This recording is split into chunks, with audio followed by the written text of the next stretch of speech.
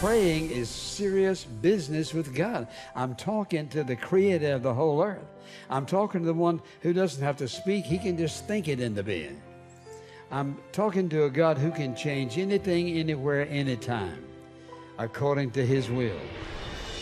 Next on In Touch, prayer that moves God. You often wonder why your prayers are unanswered. You know some scriptures, and you talk to God, but somehow so many of your prayers go unanswered. There must be some reason. Have you thought about why? Have you looked at your life to ask the question, is there anything in my life that would cause God not to answer my prayers? Wonder if you've thought about this. Have you thought about the God to whom you are making your prayers? You say, well, everybody believes in God. Well, everybody doesn't believe in the one true God. And many people pray to a God, and they expect God to answer their prayers, and somehow they don't get answered, and so you give up on praying, and you say, well, the Bible's not really true. The Bible's very true from very beginning to the very end. So I want you to listen carefully to this message, because it just may be that you'll discover one of those reasons your prayers are unanswered. Listen carefully. So turn, if you will, to Acts chapter 12. This is a familiar passage, and I want us to read a few verses, but we'll take probably most of this chapter. Beginning in verse 1, the scripture says, Now about that time Herod the king laid hands on some who belonged to the church in order to mistreat them. And he had James, the brother of John, put to death with a sword. And when he saw that it pleased the Jews, he proceeded to arrest Peter also. Now it was during the days of the unleavened bread, after the Passover. And when he had seized him, he put him in prison, delivering him to 4 squads of soldiers. Now 4 squads would be 16. They were there to guard him and to bring him out before the people. So Peter was kept in the prison, but prayer for him was being made fervently by the church to God. Now remember that. It was made fervently by the church to God. Would you say that you pray fervently? Or do you just say, well, I don't know whether it's fervent or not, but I just pray? Well, let's look at what's going on right here and maybe discover something about your own prayer life. So this Herod, he had James killed. And that seemed to satisfy the Jews who hated the Christians. And so then he thought that worked, so he had Peter arrested and put in prison. So Peter is now in prison, and his death is imminent. It's very evident that he intends to kill him, that he intends to bring him out before the people and kill him with a sword as he did James. And he figured that that would satisfy the Jews by killing Christians. And so the result is that the Christians gathered together, the scripture says, in Mary's house. And there they gathered together to pray for Peter. Now remember, probably James was killed without any warning. And so here's Peter, their leader, who is going to be killed. They know he's going to be killed. And so they're praying, but they have to be struggling to some degree with that because James has already died. And they know how a prisoner is imprisoned by the Romans. And so they're praying and praying for God to release him. And so I want us to just read a few verses here, if you will. And look, if you will, in verse 6. On the very night when Herod was about to bring him forward, Peter was sleeping between 2 soldiers, bound with 2 chains, and guards in front of the door were watching over the prison.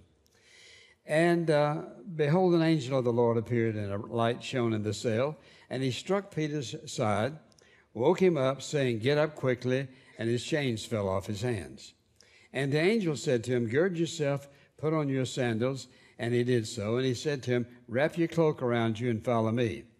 And he went out and continued to follow, and he did not know what was being done but by the angel was real, but he thought he was seeing something, having a vision. When they had passed the first and second guard, they came to the iron gate that leads into the city, which opened for them by itself. And they went out and went along one street, and immediately the angel departed from him. So what happens? When Peter came to himself, he said, "Now I know for sure that the Lord has sent his angel and rescued me from the hand of Herod and from all that the Jewish people were expecting." Now, I want you to think about something. There are two words here that really got my attention when I read this, and I read it many times. If you go back to the 5th verse, notice what it says. So Peter was kept in the prison, but prayer for him was being made fervently, listen, fervently by the church to God. And those two words just jumped off the page to me, to God. If I should ask you, who is the God you're praying to? More than likely, most of you seated here and most of you who are believers could say, well, I'm praying to the one true God. That when I pray, he's the one I think about. But I want you to think about the people who pray who don't necessarily pray to the one true God. And what I've discovered is this: when I talk to somebody who does not know the Lord Jesus Christ as their Savior, and they talk about praying, I'll say, well, who do you pray to? Well, I just pray to God. Well, like who is this God? Well, he's the God I pray to. And the more you talk to them, the more you listen, here's what you discover. Many people have mentally created their own God. And this God agrees with them about what they want to do, where they want to go, how they want to dress, what they want to drink, or what kind of sexual relationships they'll have. In other words, this God just fits them perfectly. And so they say, do I believe in God? Yes, I do. You pray to him? Yes, I do. What do you say to him? Well, now you're getting personal. I'm not going to tell you what I pray to him. They can't, because he's not God. He is a God that they've created in their minds. But listen, they will never tell you he's holy, he's righteous, he's a God of judgment, he hates sin. They're not going to say that. They're going to talk about the God who has patterned his desires after their desire, the way they live. And so many people, when they're praying, they're not praying to God. So somebody says, well, what kind of God does a Christian pray to? I'll tell you. He is the God who created this world. He's the God who destroyed this world by flood. He's the God who gave us the 10 Commandments. He's the God who broke down the walls of Jericho. He's the God who gave to David the Psalms. He's the God who's given to us the prophets like Isaiah, Jeremiah, and Daniel. He's the God who has given to us the Lord Jesus Christ, the Son of God and our Savior. Now, if that's not the God you're praying to, you got a homemade God and it doesn't work. He's a holy God. He's a righteous God. He's a perfect God. He's a God who hears and answers prayers. He's a God who loves us unconditionally. He's a God who forgives us of our sin, but he's a God who does not tolerate sin because he knows that sin is a destroyer of the very people he loves. If you don't have that God, you don't have God. You have a homemade God. You have one that suits you. Listen to this, who has no power to promise you anything. Nothing. We can say, because of the scripture, absent from the body, present with the Lord. What can you say about your God? I can tell you what you say. Well, I guess everything just goes to nothing. I just disappear. No, you don't. Well, I guess God is a God of love. He treats everybody the same. No, he doesn't. You can come up with all kinds of excuses about your God, but you do not talk about judgment. You do not talk about righteousness. You do not talk about a day of judgment. You do not talk about standing before a holy God and giving account for your life. And I notice you don't talk about hell. You may talk a little bit about heaven because you believe that everybody's going there. Is that really true? No, it's not. And so your God is God to you, but your God can't do anything for you. He has no power whatsoever because it is a God of your imagination. The God who is the one true eternal God is the God we just described a few moments ago. He's the God who gave us the Ten Commandments and the Beatitudes and all the awesome scriptures we have in the Bible. Now, the reason I ask you what God you're praying to is because if you're not praying to the one true God, it's not making any difference in your life.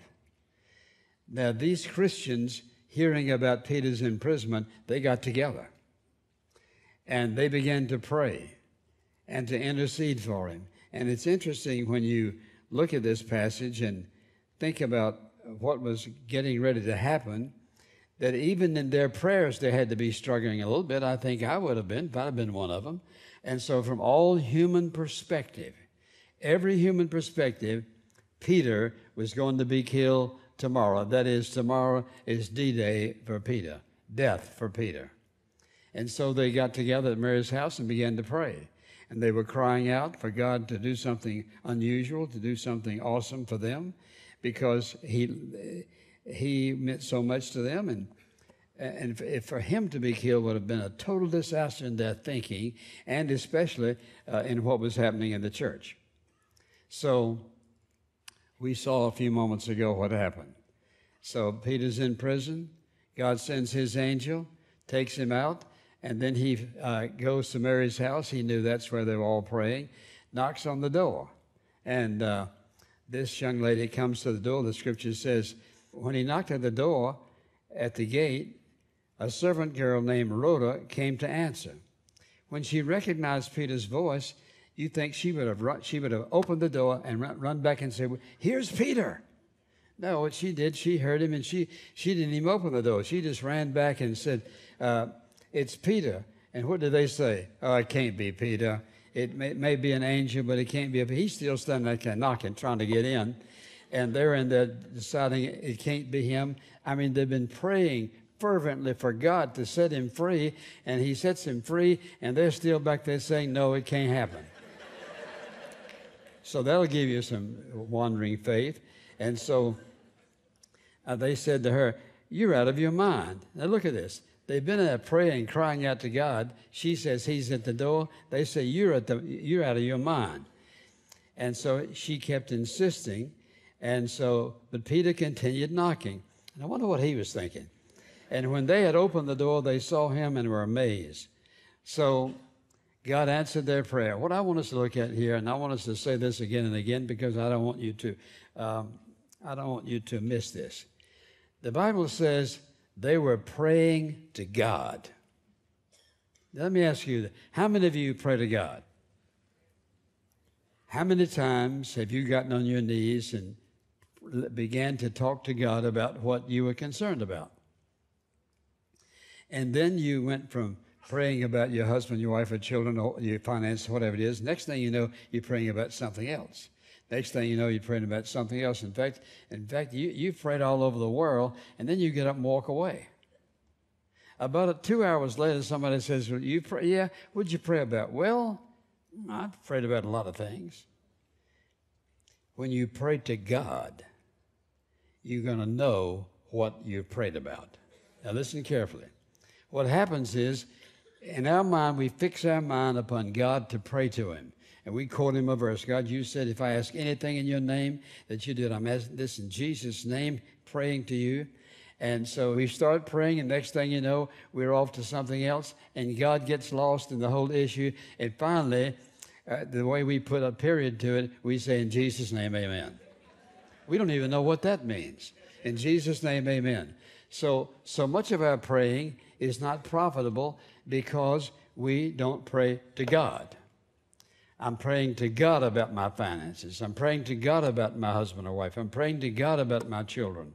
I'm praying, in other words, he must be uppermost in our praying and our thinking. Otherwise, we drift off into all kinds of things, as we said before, and sometimes can't even remember what it was. But God is uppermost, foremost. I'm praying to the Heavenly Father about this.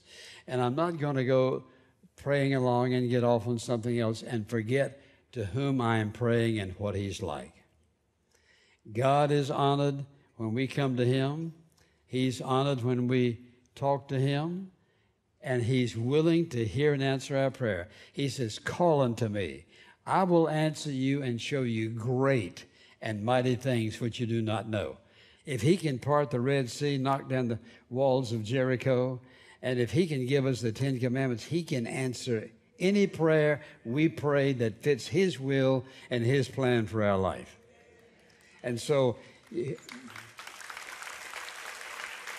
I want you to notice something else here about them. It says, the scripture says, for him, prayer was being made fervently by the church. Fervently.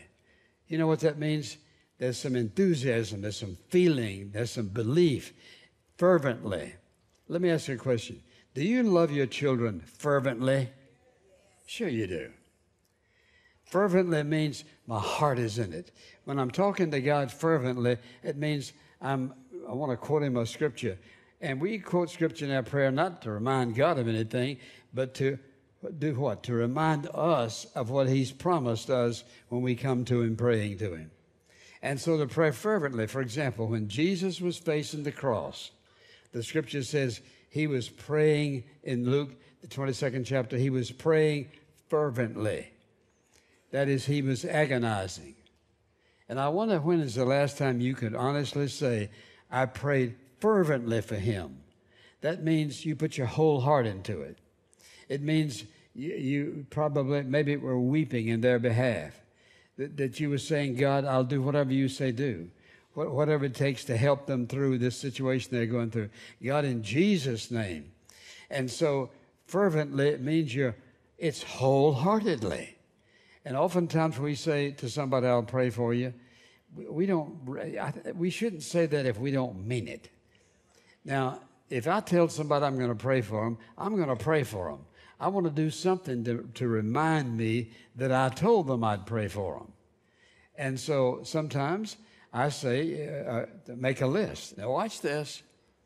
If you want God to do something, many things, coming to him one time is not going to cut it. It's not.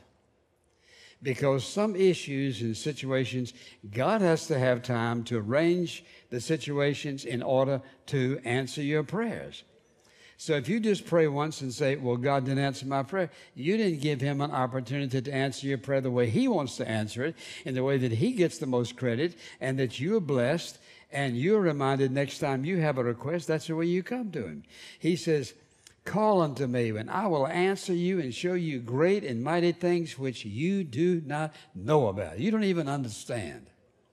And so if I say to you, do you have a list? Let's put it this way. If you are dead serious about your prayer life and about the people you're praying for, you're going to do something that reminds you to keep praying until God changes the circumstance. And that's why I have a list. You say, well, what kind of list? You just put at the top of it, prayer list, and right down there, you can put that name down. And the good thing that I found out a long time ago was to put a date down by it. This is a date I started. It may be 3 days when I can put another date down, answered prayer. It may be 3 months, 6 months, and I've prayed for people longer than that. And some people I've prayed for and prayed for and prayed for, I still can't put a date down by it. But look, watch this. But at least I'm reminded. At least I can still pray for that person, for God to change them in some way or provide something in their life. The issue is, am I praying with fervency because I love this person, because I care? Not going to pray for everybody the same. You're not going to. The closer people are to you, the more you're going to probably pray for them. The more sincere your prayers are going to be.